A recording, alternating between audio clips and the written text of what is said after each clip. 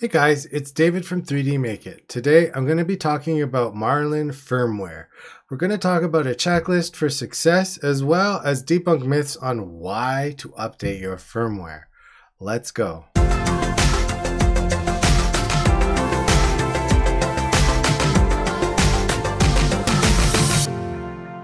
So you guys have followed us for a bit, and if you haven't, hey, hit that subscribe button, like the video, and share it around.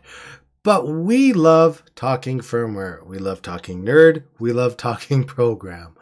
So what is firmware? Well, we've talked about it a little bit before, but firmware is the language that lets a computer controller talk to the other components.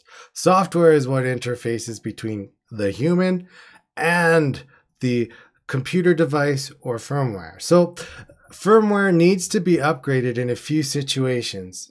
Now, when it comes to our 3D printer, what are those situations? So unlike firmware on your computer, or even let's say on your home security alarm or in your car, 3D printer firmware is a little bit different. You don't have to run out as soon as the next release of the firmware comes out and patch your printer because there's a security threat. Something's going to happen with that firmware that lets people in your house through your Ecobee thermostat, for example. That's not the case with a 3D printer. Think of 3D printer firmware as more of the engine of your car. You wouldn't run out every time a new car came out and demand the retailer change your engine. That's just silly. So why would we consider changing the firmware on our printer? The simple answer is something's changed. So we're missing a feature, we want to add a feature. Maybe we changed our controller and now we have to rebuild new firmware. Maybe we have an older printer. In the past, we know that the original Creality machines or even some of the Tronxy machines had firmware that didn't have thermal runaway protection on it. And that's a really simple thing to add in Marlin. And so we would take to Arduino Studio back in the day. And now we take to VS Code and we, in a hurry, update those features to get those new safety features enabled, or maybe S-curve acceleration or junction deviation. As firmware grows, new features get added. But sometimes the firmware upgrade really just adds bug fixes. And if you're not experiencing the issues that are addressed in the new release, you really don't have to upgrade your printer firmware. Now I know you're screaming at the screen saying, David, you update your firmware all the time. I really don't. I will do an update when I do one of my machines. I will take care and do all of them at once. So for example, my whole fleet here now is on 2.0.7.2, and I probably will skip 2.8 when it comes out, or if we make a video, I might do it. But the reason that I upgraded my firmware was this Christmas time period. I got some really good deals on some ABL sensors, and I showed them off in the other video. So one was the inductive sensor, one was a BL Touch, and I had to upgrade two printer firmwares to do those specific functions. And while I was in the firmware, I have two Ender 3s, so I might as well change one from inductive to BL Touch and upload new firmware. So that's really the difference. And that's why I did it. I changed a component. So when we're adding components and changing, that's the other reason. So features and components. So now we have our two reasons why we would really need to change firmware. So how do we change our firmware successfully?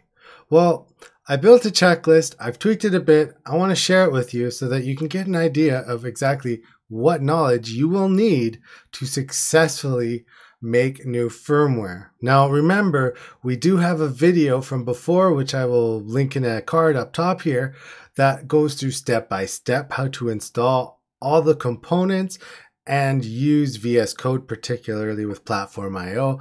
And remember, you can use these for our old 8-bit controllers or the 32-bit controllers. So really, that video is great all around for everything. But in this video, let's talk checklist. So as far as a checklist goes for what you need to know before you jump into Marlin, it's fairly straightforward.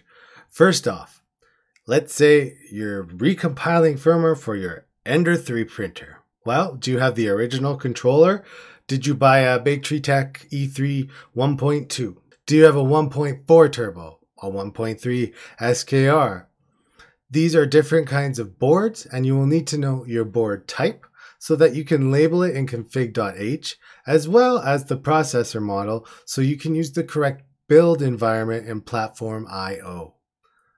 The next thing you have to think about is the speed of communication of your controller via the USB serial port. So most control boards set their baud rate to about 115,200.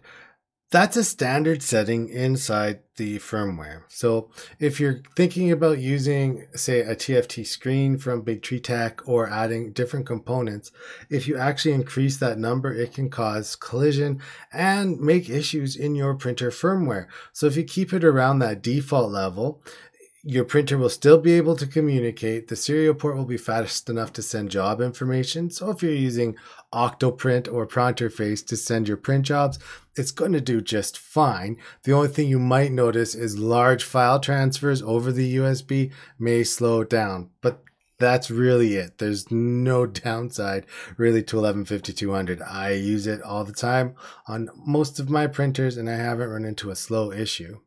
So the next thing is the serial connections. Now, if you're in Marlin and we look at the specific section here, it's the serial port section. Usually serial port 1 is set to 0. So it says serial port and 0. And then we have a serial port 2. Now on some boards this is commented out. On the Big Tree Tech 32-bit board, so think your SKR boards or even your Ender E3 minis, those ones actually have 2 serial ports. So in that case, you're going to be looking at setting port 1 to 0 and port 2 to -1. Now all of this stuff is readily available on your board's manufacturer website. So if you jump over, for example, to Big Tree Tech's SKR 1.3 board, you can see their default config and pull out the port information right from their example config. So the next thing is cosmetic things. Cosmetic things about the printer. What do you want to name the printer? What do you want the author name to be in your config? Very, very superficial. They actually have no bearing on your overall config, but it's good to know that you can change the name if you want. For example, my Ender 3 sitting to the right of me is named Doc and one is named Sleepy, just because I thought it was hilarious. So you can change the names there. The next things aren't so cosmetic, but they are physical and you need to know them. The build volume is one. You're going to need to set the build size of your printer. So again, an example of that would be on Ender 3 Pro. You're going to use 235 for the X, 235 for the Y, and 250 for the Z. Obviously that changes for printers, so you need to know your specific case. And then your acceleration of the printer. So is it that Ender 3 format? Are we going to use the default settings? Now remember, if you're upgrading your firmware, you can get most of this by issuing M503 and reading the output from the terminal from the old firmware. So on an Ender 3 or those i3 clone kind of printers, your acceleration is going to be relatively slower, so in the 500 range for most axes, versus a Core XY or a Delta where you're talking in the thousands. It's not uncommon to see a Delta printer in the 3000 level for acceleration. Again, issuing M503 will get this information from your old printer, generally speaking, into your new printer. Remember, if you're running into issues, there are a ton of example configurations available, and we'll put a link on how to get them in the description. But remember, they are a separate download now in the new version of Marlin. The next is jerk or junction deviation. You're going to want to know your jerk settings. So again, on an Ender 3 or Creality or Prusa kind of i3 style printer, your jerk settings are going to be between 25 and 5. You will know your settings probably if you're upgrading because you have them. Again, M503. If you don't know them, start with the example. And what I listed is the example, jerk or acceleration settings, and you should be good to go. You also need to decide, are you going to use classic jerk or junction deviation.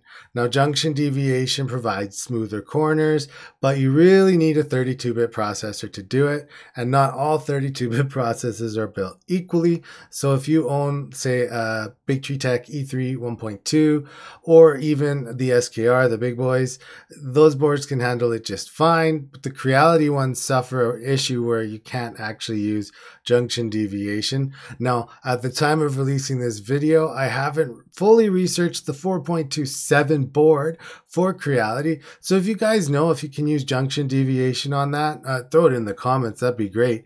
But I will investigate that board so I have an answer to that. Next is you're going to want to decide if you're going to use things like linear advance to sync your stepper, extruder stepper to the motion system. It works great. You get good linear extrusion, but remember these all need tuning. So once you have those settings kind of in your mind and you've used M503 to get most of them, then we can talk about stepper drivers. Now, you just need to know what model of stepper driver you're using and whether it is in UART or standalone mode. So fairly simple. If you have a TMC driver and, for example, let's say a 2208, if that 2208 stepper driver has been put in UART mode, either from the factory or you've soldered the pads together on that board, you can use that stepper in UART configuration, which in Marlin translates to you using the driver TMC 2208. And that will put that stepper into your board and give you all the UART functions you need. Now, that's not to say we're done, but that's part of the checklist. So get your drivers in mind and get ready to enter them on the board. Remember that when you want to use two Z steppers, for example, you are just going to uncomment the second Z driver in configure H right here, and that will get you the two Z drivers, and the second one will be on the E1 port if you have enough stepper ports. One last thing to note is that if you are running a stock configuration and moving to a non-stock configuration, so let's say you have the Creality 1.14 board still in your Ender 3 Pro, you are going to need to make sure that your stepper driver direction is inverted if you are putting in a new board that has trinamic TMC 2208s, 2209s, because the motion of the system is different. And if you don't invert the stepper direction, your gantry and your bed are going to move opposite and not home correctly. You're going to get loud, and then you're going to want to throw the printer away. So just make sure that you get your stepper motion right in there. Now, honorable mentions for configuration.h include mesh bed leveling or auto bed leveling. It's in this section that you need to decide whether you are going to use a BL Touch probe or you are going to use mesh bed leveling or none of the above and just leave all the bed leveling methods commented out. But you need to decide here, and then you can go on and configure the advanced settings and follow our other video, which I will link in a card here, to get configured for a BL Touch or mesh bed leveling. So that finishes the section for configuration.h. Now, once you get that all set up and you have your board type in, we're ready to go to the advanced configuration. Now, for me, that means a few different things on my checklist. The first thing that I throw on there is auto fans. I love them. I went through them in a previous video. If you want to check that out, again, it'll be linked in the description and available through the card. Now, the auto fans turn on and off when one of the controllable heating systems gets above a temperature. So you need a thermistor attached to something that gets hot so that you can then trigger the auto fan. Another cool use for auto fans is the controller board fan in configuration.h. Now, this is a controllable feature that when the steppers are in motion, the fan will turn on, but if the steppers are off, the fan turns off. It's useful, but not as nice as, say, using a thermistor inside the controller board enclosure and then using that to turn on as a chamber fan if you have an available port to do it. The next thing in configuration advanced.h is your TMC settings. You want to make sure that TMC debug is on. If you have a 32-bit controller with an LPC 1768 or 1769, or something with the STM controllers that have the 512 variant, you can enable all these features without worrying about overstepping your EEPROM memory storage. So those are really easy to turn on, and you can get more information out of your system then by using these. The other thing that you configure in configuration advanced.h for your Trinamics is the stepper voltage, the VREF. Now, when you're configuring this, look for the section that says has Trinamic config. It'll pop you down. You can check your current settings. For an Ender 3, the defaults are around 600. The bigger you go, the heavier your build plate, the higher those VREFs are. And a good rule of thumb is if your stepper drivers are getting hot or your motors are getting hot while you're printing, you have the voltage too high. If you're missing steps and noticing stuttering, your voltage is too low. So a good place to start for me has always been around that 600 mark. And on all of my printers, my Ender, my CR10S, everything has been close. Obviously, the CR10S goes up to about 800 for the bed, and the bigger we get, the higher the current. So that's one thing you will configure, and one of the last things in our checklist.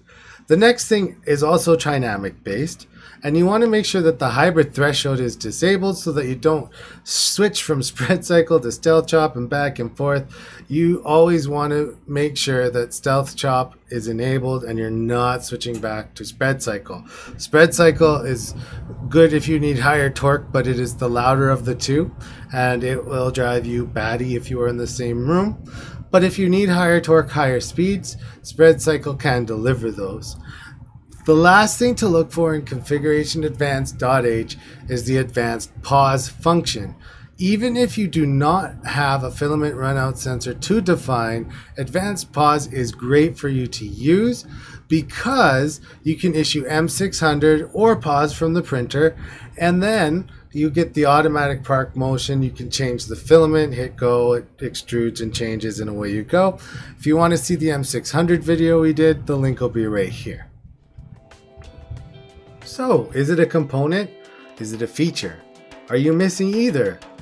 Then upgrade your firmware. If you're not, your firmware is probably fine as it is. So, here's the Marlin checklist. I hope that you enjoyed this video. It's what we use when we recompile and compile firmware that we show our examples of, and now you have it as a tool. You guys are awesome. Thanks for watching if you made it this far. Remember, like, subscribe, share this video. And until next time, take care, have a good one.